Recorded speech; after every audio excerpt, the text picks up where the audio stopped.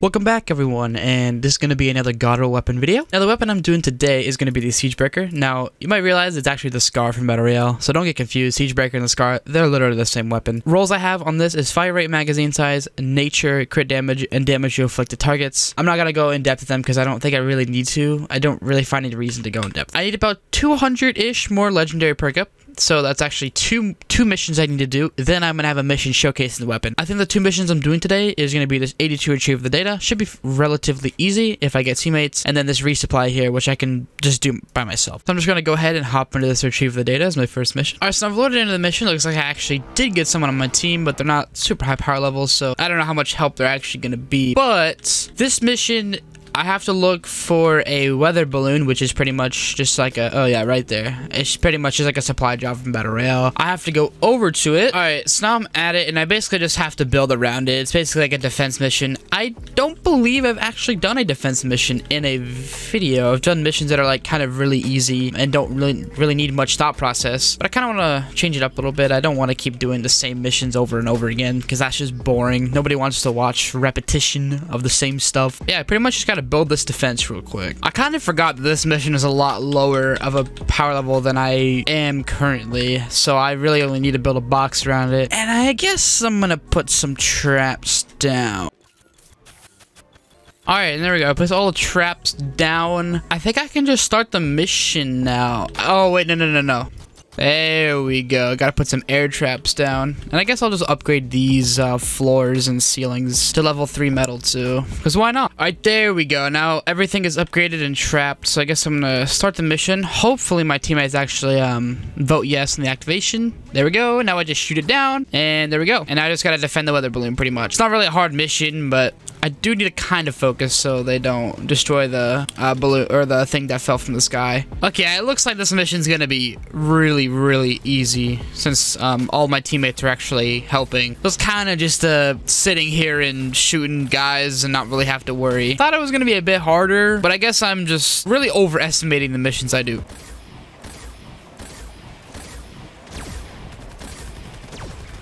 Looks like that guy's having a lot of fun shooting that sniper. That's loud in my ears. God, all I hear is that sniper. Why is it so loud? Oh, the mini boss is here. See how easy it is to kill this guy. Oh, he's trap vulnerable. Ugh. Oh, I want him to oh, never mind. I see what this guy's doing. Okay. Oh, he already died. I didn't even really get to see him die. Alright, I've just finished the mission. I didn't really have much to say though. Like, the mission was just really easy to do, so I didn't really have much to say. I mean, I am done with it. Alright, so the next mission I said I was doing is this resupply right here. I'm actually going to turn this on private because I don't want anyone joining me because I want all the materials to myself because I'm greedy like that. Alright, now I'm in the mission, and I've already kind of showed this mission in previous videos, but if you still don't know what this mission is, I basically have to destroy the things on the left of the screen, destroy trees, cacti, rocks, and search anything. So I guess I'm gonna get to punching. Alright, now I'm done with the rocks. Now I'm done with the cacti. And now I am done with the trees. There we go. Now I just need to search 18 more things. And now I am done searching things. Now I pretty much just gotta harvest whatever I can. I mainly did this specific mission so I can get metal and so I can get that perk up. I guess I'm just gonna harvest all of the cars I can.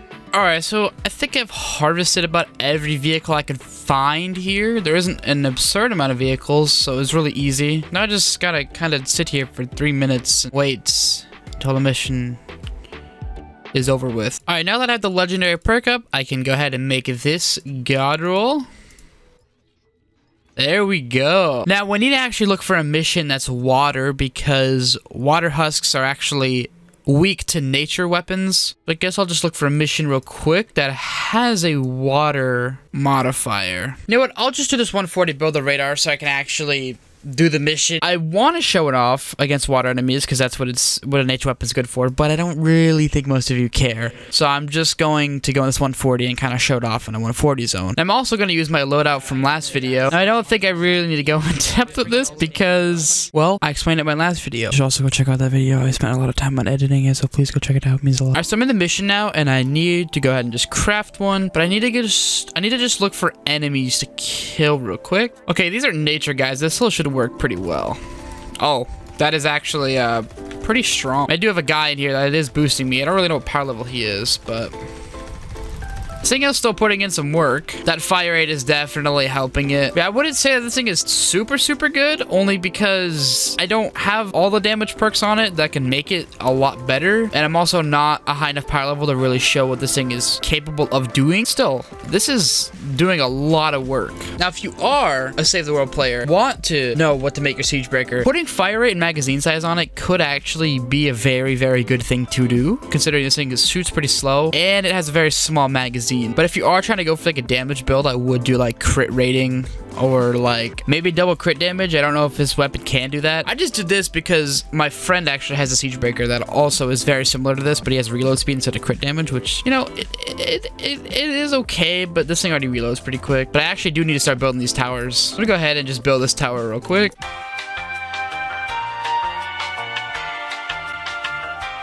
There we go. There's a first tower done. Oh! What the hell? Where all these guys come from?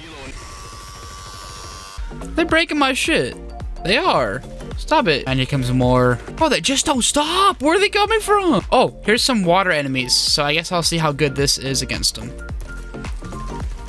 I mean, they are a little, or they're not really like the bigger husks, but, you know, it still is doing a lot of damage.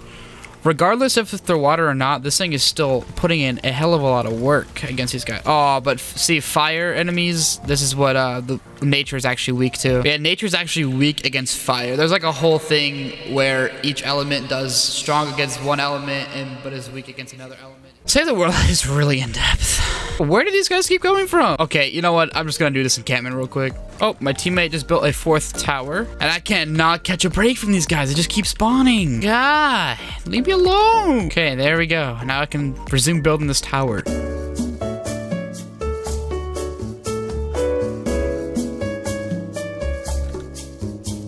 There we go. There's a last tower done. So now I can just chill for the rest of the mission, but I do want to look for some stronger enemies to see how good this actually does against them. Oh, okay. There's actually a somewhat stronger enemy right there. I think my teammate might actually kill it. Okay, let's see how good this does. Wow.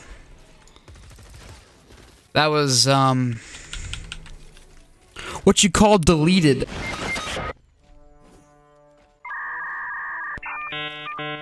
I'm a pro builder. Alright, so I'm not sure if I'm gonna find like the strongest enemy, which is a smasher. They're the big guys that kind of charge at you. But if I do find one, I will cut to that right now. But if not, I'm just gonna go ahead and farm for the rest of the mission.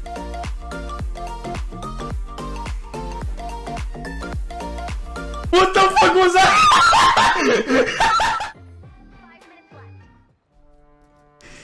Yay, it's a non-toxic gamer. Let's go.